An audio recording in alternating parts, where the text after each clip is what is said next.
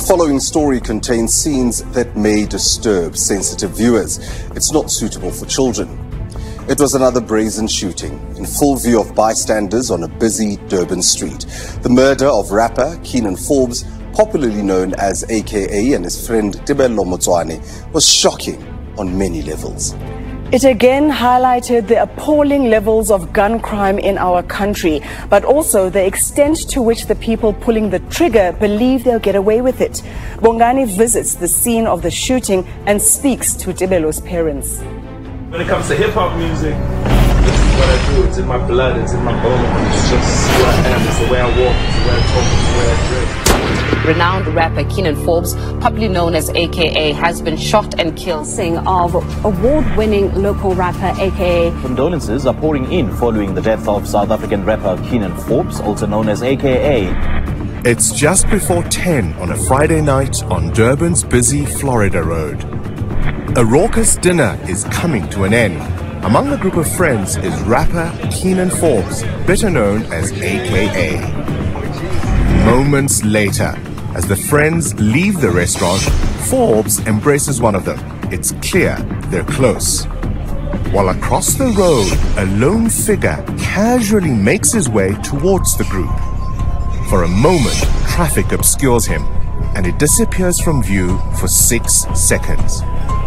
Then, as AKA shares one last handshake, the man rushes up and at close range points a gun to his head and fires.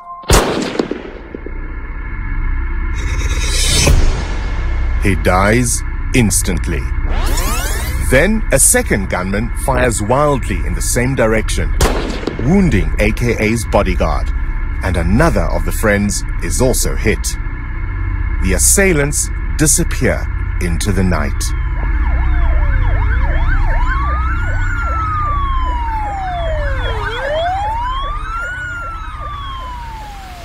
Well, we actually received the case as an accident on Florida Road. On our arrival, a whole different ball game shooting. 2 guys got shot. Wayne Killian was a first responder on the scene. The scene was very chaotic. It was overcrowded.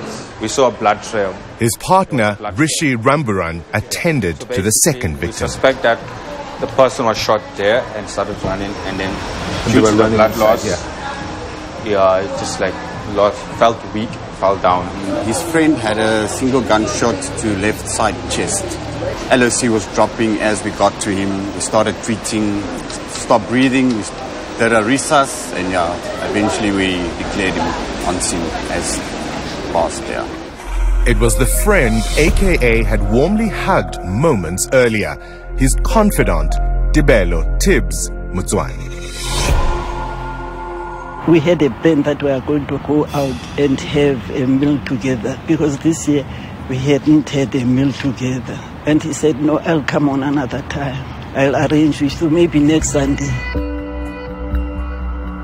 But next Sunday never came. Tebello's elderly parents, Sylvester and Rahab, last saw their only child a week before his brutal murder.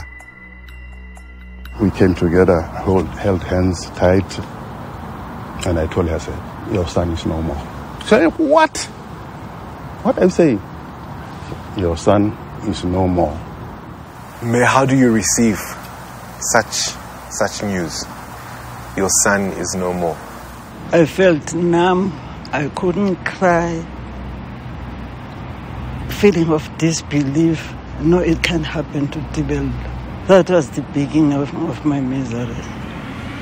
In the late 2000s, Tebello became known as the original hitmaker, the man who discovered AKA, forever changing the face of the local hip-hop scene.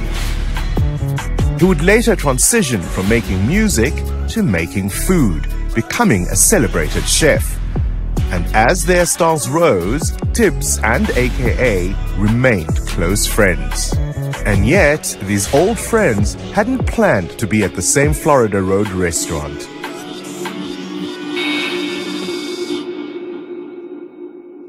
We know that he's been friends with AKA for ages. But that day, I don't think he knew that he was going to meet AKA. He just was at the wrong place at the wrong time. Catch me tonight, we had Hugo, baby. AKA was in town for a performance at a local club, Tibelo, to celebrate a friend's 40th birthday. A fateful start to a night that would end in horror. It's quiet now, but on any Friday night, this place is buzzing with patrons, which is part of the hectic Durban night scene. The assailants shot their victims right here, and they ran across the street, going past that mobile police station, and they disappeared into the night, and nobody pursued them. Based on your experience, was this a hit? The fact that it happened so often in Durban that I presume it was a hit, yeah. This is fairly common for you. Especially Durban, yeah. Drive-by shootings, and it happens a lot. And sometimes the public doesn't even know about it, or the media.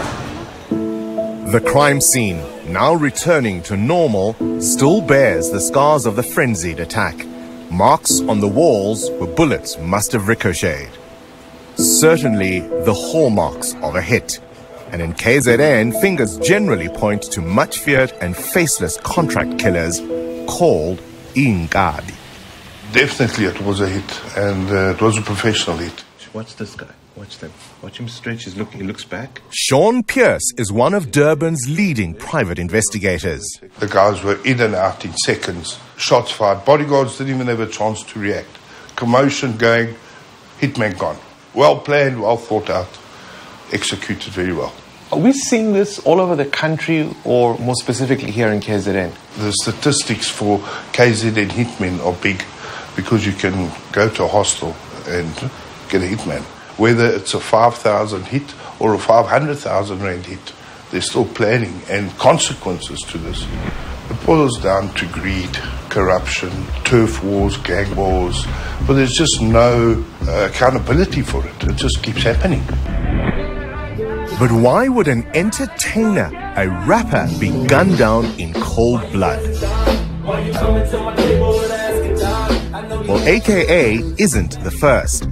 Other musicians have suffered similar fates. Amapiano producer DJ Somebody was murdered in Woodmead, Johannesburg in November last year.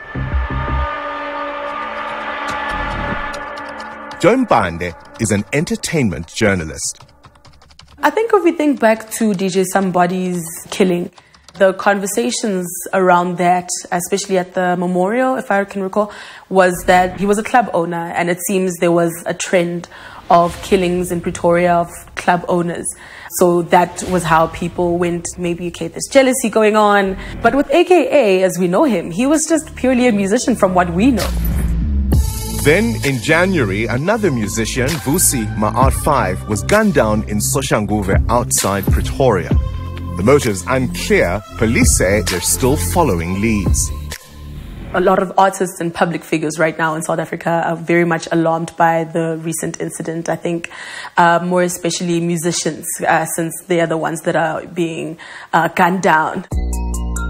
A letter issued just this week by the National Prosecuting Authority has further muddied the waters and given rise to unhelpful speculation into the motives for AKA's murder. It says the NPA had declined to prosecute anyone in relation to the mysterious April 2021 death of the rapper's then-fiancée, Anele Tembe. It's long been speculated that the couple had argued that day, and the NPA's letter has further fueled public debate about why AKA was killed. At a media briefing this week, though, his father called for an end to the speculation.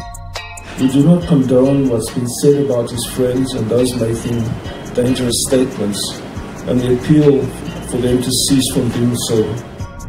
Meanwhile, Anele's father, businessman Moses Tembe, issued a statement denying any suggestion of involvement in AKA's death. He says such accusations are untrue and without substance.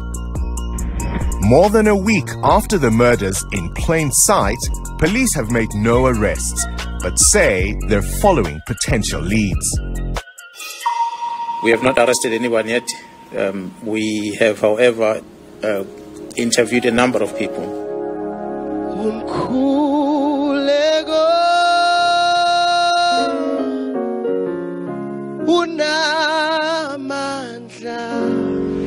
Thousands of people attended memorial services for the slain men this week, taking no comfort in knowing that as they mourned, the killers remain at large. I consider myself blessed for all the time that we were given. I wish you strength, both of you. Thank you. Thank you. And thank you for talking to us.